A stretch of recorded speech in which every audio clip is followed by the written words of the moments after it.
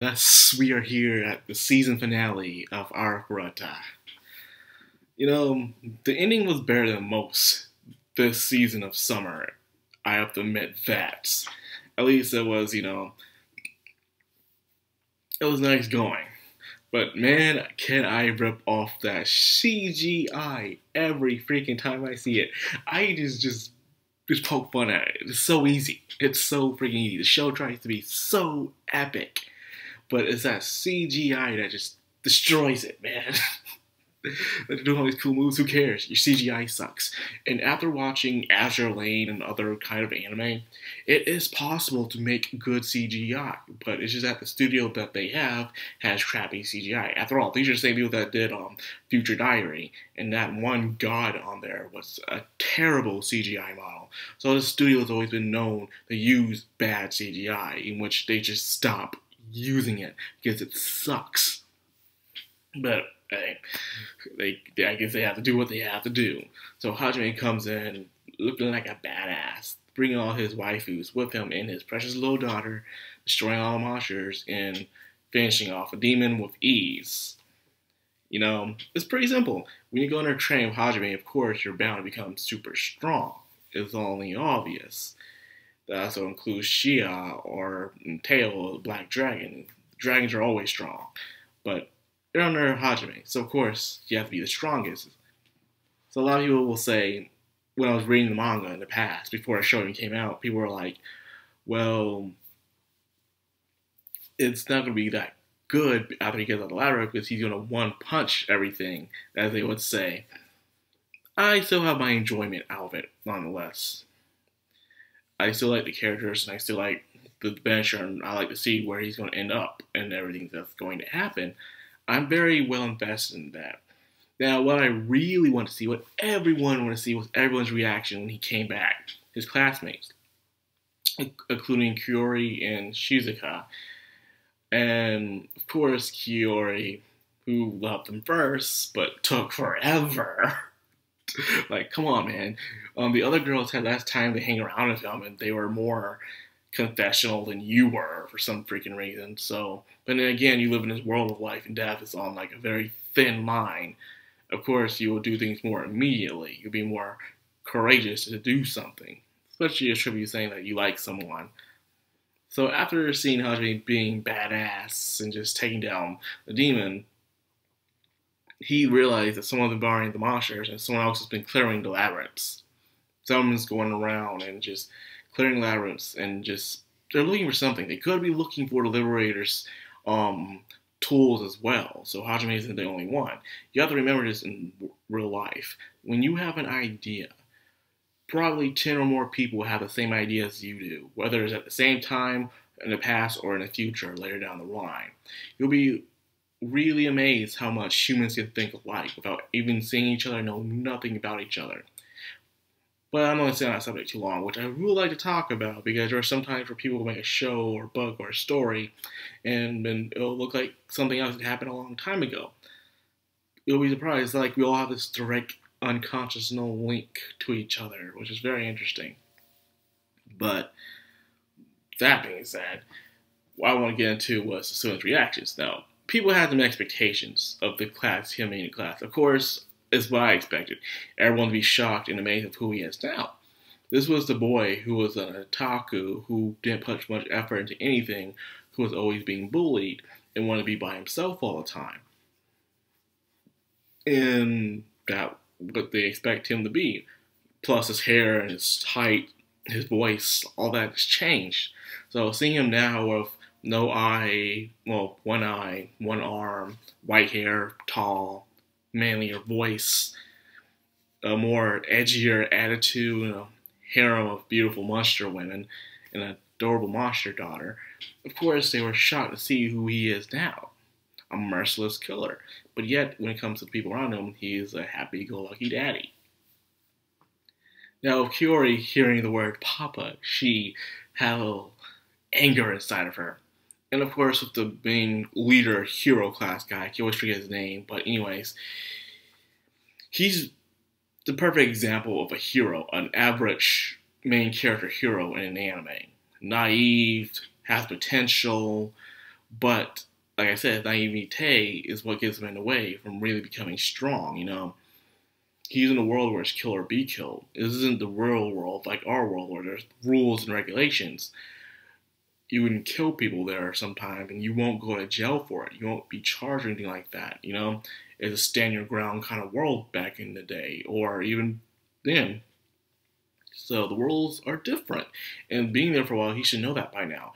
Even if someone's defenseless, the monster will come back and attack you. But like I said, the hero is very, very naive, so he plays his part well. Now, after he got out of the labyrinth, a little shock to someone. Me, personally, I don't want any human girls in Hajime's harem. I don't. But unfortunately, I've been expecting this because a lot of people have been telling me that, no, he's going to get some chicks from the classroom. And of course, Kiori's be one of them. She came along and he pretty much rejected her in a way. And he was like, sorry, I love someone else. And of course, he also loves Shay and Tay. And yes, he did the thing with them.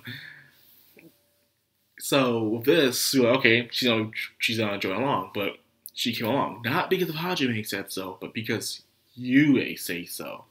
Which is very interesting. This is the first time in a harem anime or manga or whatever where the female character, the main heroine, is allowing chicks to follow him. Not because they're following that they're being stubborn or just trying to, get in the middle of a relationship like some harems do. No, she wants her to join along because she has confidence that she can still remain number one no matter how many girls join in. But it's more than that. You saw that in episode 10, I believe. Or was it 11? I can't remember. I think it was 11. Yeah, it was 11. Where she was talking to Tio, and she was saying how she wants Hajime to treasure more things. He wants him to loosen up his heart a bit more, not for it to be so hardened. And I believe this is a way she thinks can happen by having girls who truly feel that way for him to join him. Now, this reminds me of another certain isekai, which I can't wait to be animated, just by the way, wink wink, to show this kind of logic. But that's later down the line. But anyways, she's the one who's recruiting girls. Heck, even when it came to Shizuka, which is the girl I'm actually interested in, if anyone in the classmates, Shizuka is what I was more interested in, because, she was a calm, collective, she has a sword, but I don't think she was that interested in Hajime. Just, just mostly care about Hiyori. Heck, I, for one point, thought she was, a lesbian or something, because this is the way she was always acting, but I guess I was wrong. Because even Yui looked at her and says, she's the last boss, so will she be the last one to join the harem? And the question is will other girls join it as well? And for her to be the last boss. But, like I said before, I really don't want any humans or classmates in this harem. Just monster girls, We got the vampire, we got the rabbit, we got the dragon, That's all he needs, really, man. And of course, you got the adorable little daughter. I don't want anybody else. Any of the humans. The humans do feel like they would slow them down. And plus, don't the hero crew need their healer? If you ask me, it looks like they're losing their recruits every single time. Some are already with this teacher, and now they just lost their freaking healer. What are they going to do now if they're going to travel around inside of another labyrinth? They're screwed. If you ask me, they're freaking screwed because what else can they do? They can barely survive, and the only reason why they were surviving was because of Kiori. Kiori, in a way, made a very selfish move, in my opinion, which I do understand why she wanted to do it, because she's like, it's now or never, because she's already behind the game, even though she had the first head start. It's ridiculous stuff, because she wasn't really thinking. She was thinking more of her heart than her brain. It's like, okay, well, I'm having these guys. These guys went down the last time, and they almost all died. And she's the only one that kept keeping them alive by constantly healing them over and over again. So without her, they're screwed next time. They run into another powerful demon unless they get stronger. That's all I gotta say about that. Now for the final thing. With the guy who shot down Hajime in the beginning, we were all expecting for a confrontation, but That's not smart. Why would there be a confrontation? First of all, it don't seem like Hajime really cares much about revenge, really, what it seems like it. Not like the Count of Monte Cristo or anything. He just wants to move on his life and just do things for himself. So some people were expecting, like, Hajime don't know who did it. He knows that someone did it, but he wants nothing to do with them. That's why he's distancing himself from some of the people, which makes sense. It also makes sense that he didn't find out in this episode. It makes a lot of sense, so I'm hoping that people will understand that, you know? There's no way if I did something like that, there's no way I'm going to speak out or doing like that. Yeah, I guess I'll panic a little, but like, he doesn't know, they don't know, nobody knows. Let's just keep it quiet. So he's just going to move on. Like, hopefully he will grow as a better kind of villain. I'm actually hoping that the dude grows as a villain later down the line. I don't know. But he makes a deal with Demon, becomes stronger, becomes sneakier, and does pull off some crazy crap that really does bring some damage to the good guy's side. Hopefully he does that. If not, he still remains this cowardly character throughout the entire series. That's going to suck. It really is. So anyways, that's what I got for this, you know. All together, this show had its ups and downs. It had a lot of downs. But nonetheless, I still enjoyed it. I will admit that. I like it.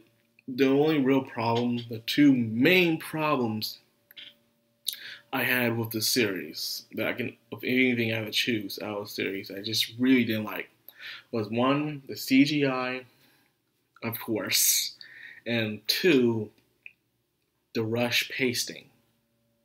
And that is it. If this show was given more episodes, it would really just been one thing I would really complain about. Really. Well, I guess the third thing, if I want to be nitpicky, is some music direction within the show. It was pretty terrible. At some moments, they needed to bring in some soundtrack or whatever in just for it. They didn't really need to do that, or bring in a better kind of music or something. But anyways, will they learn from their mistakes? Who knows? But I do gotta say this though. I do hope for a season 2. According to some charts that people have been pulling up a lot on the fan base sites and Facebook groups, apparently this is doing very well in Japan. So if it does well in Japan, more likely it will get another season. It's not like this studio really does a lot. So if it does get another budget for anything, I would say work on season 2 for this. Now, Shield Hero has been added to Isekai quartets. Very interesting. Now, what other Isekai will be invited as well? I kind of hope that Arifureta gets recommended, because despite its flaws, I still kind of like it. And I'm hoping he does get invited to Isekai quartet along with Slime. Why hasn't Slime been invited yet? Slime was there before Shield Hero. Come on, people. It's a Slime. But anyways, I think I'm making this a bit longer. I was hoping Isekai quartet pretty much finishes in the summer or something. Well, starts in the summer. There's a few more Isekai I'd like to see, you know, to get added to Isekai quartet. It depends how long they're planning to do this. It'll be pretty cool. Well, anyways, that's all I got for this video. I hope you guys enjoyed. I hope you guys enjoyed Arifureta. Tell me the cons and pros that you found in this series. And will you like to see another season of this? Because I sure will, but I'd like to hear you guys' thoughts too. So anyways, if you like my content, like, comment, subscribe, of course, hit the bell icon. This has been Madcrown on Manime, signing out.